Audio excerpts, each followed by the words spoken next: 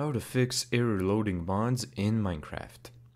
First, identify the root cause. Read the crash report or latest.log. Look for error keywords like no class def found error, missing dependencies, loader mismatches, or invalid mod files. Second, verify mod loader compatibility. Mods built for Fabric won't work with Forge or vice versa. Make sure the mods, loader, and Minecraft version all align.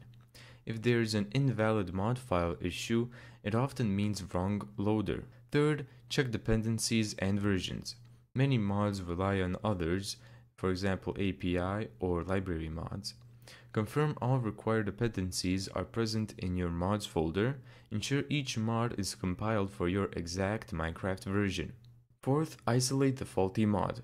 Temporarily remove all mods out of the mods folder, add them back one at a time, then launch Minecraft after each edition to find the error triggering mod. And those are some of the ways to fix error loading mods in Minecraft. Thank you so much for watching this video. If you found this tutorial helpful, make sure to give it a thumbs up and subscribe. And as always, see you in the next video.